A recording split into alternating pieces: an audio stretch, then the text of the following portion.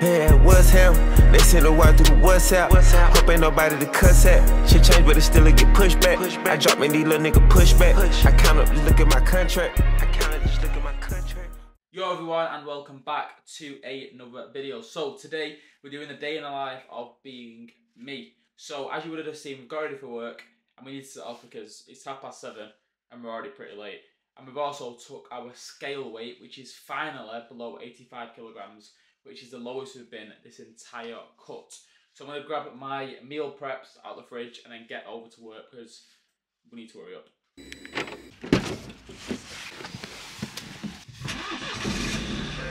Right boys, so as you know, we're on 5 litres of water per day. So before I even get in work, I'm trying to neck one of these. If you do this in the morning and then at night, you've only really got to get 4 litres in. And say you drink a litre while you're training, then you've only really got to get 3 litres in. When you break it down like that, it's not bad at all. So this is to start the day, 500ml, and then I'm also going to show you the app that I track my water on.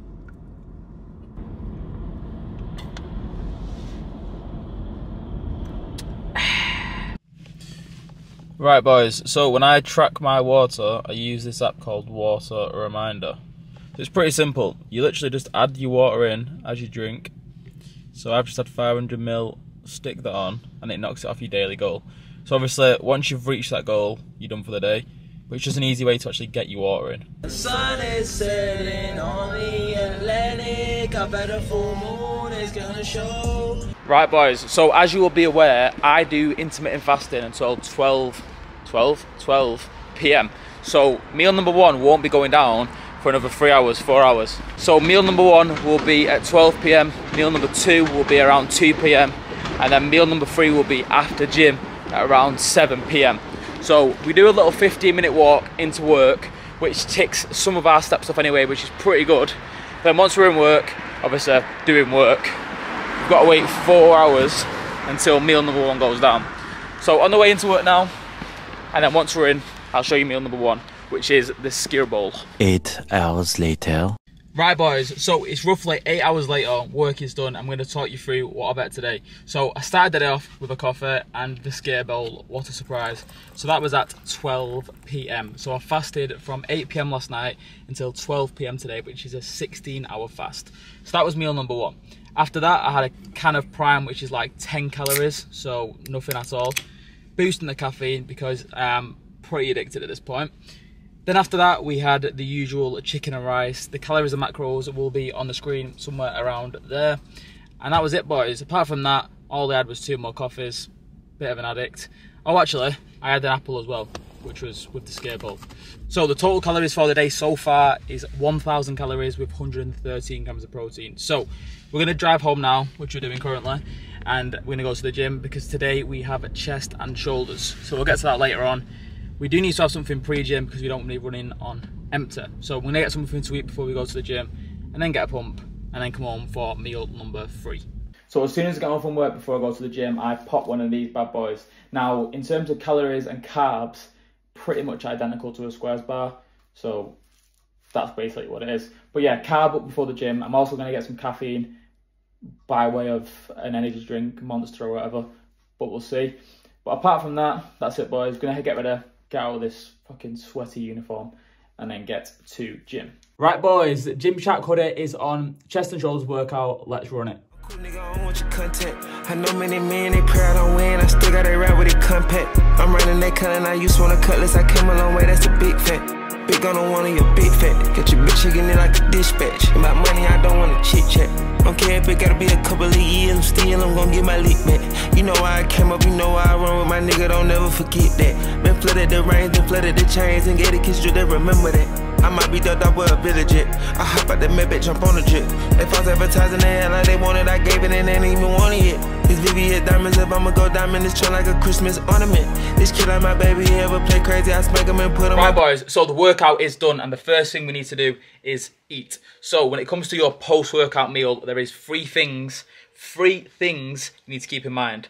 Number 1 is high protein, number 2 is high carbs, and number 3 is limit your post-workout fats. So when you're having your meal, don't have too much fats. Reason being is fats slow your digestion down. Post-workout, you don't want to do that. You want to refuel your body as quickly as possible. None of this anabolic window bullshit, but you do want to refuel very quick. So we're going to go make meal number 3 now, and I'll show you what we're eating in terms of that. Right, so this chicken has been left out to defrost overnight. So step number 1 is to clean the chicken.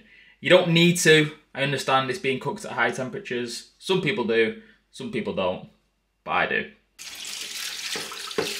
So the chicken is now washed. Step number 2 is to weigh your fucking chicken. Now this part is so important. If you don't weigh your chicken, you don't know what you're eating. Simple as that. What I would say is, make sure that every single time you weigh your chicken, you weigh it before you cook it.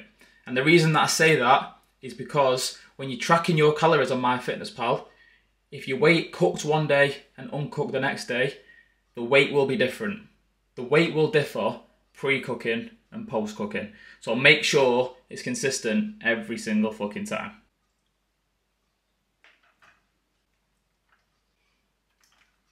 So we have got roughly 700 grams of chicken. So step number 2 is done. Now it's time to do step number 3, which is marination. So when it comes to marinating chicken, you've got 2 choices. You can either marinate it when it's like this, or you can cut it up and then marinate it afterwards. What I like to do is to cut it up first and then marinate it, just so that the whole round side of the chicken is marinated. So I'm going to cut this up and then we'll marinate.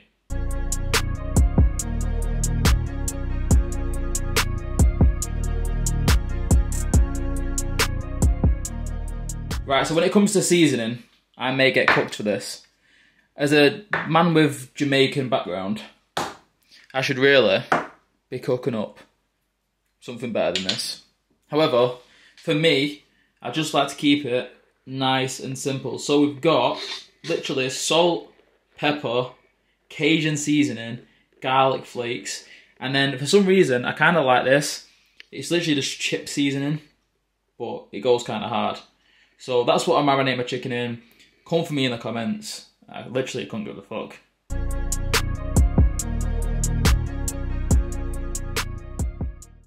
Right boys, so the chicken is marinated. Now, when it comes to actually cooking the chicken, you've got a couple of options. You've got this option, or you've got this option. So some people will say, this is bad, and this is good. For me, I don't use this. For me, it just makes it difficult to cook. It makes the chicken stick to the pan. I'd much rather use olive oil. Now, people will tell you olive oil is bad for you. Olive oil is a healthy fat. And what did I say previously? We're limiting fats. So there's no other fats in this meal apart from olive oil. So we've not gone high on fats in terms of the proteins. We've got a lean piece of meat with low fat content. And then the carbs I've not shown you yet, but that's also low fat. So having a little bit of olive oil cooking the chicken is not going to do any harm at all. So let's get cooking the chicken.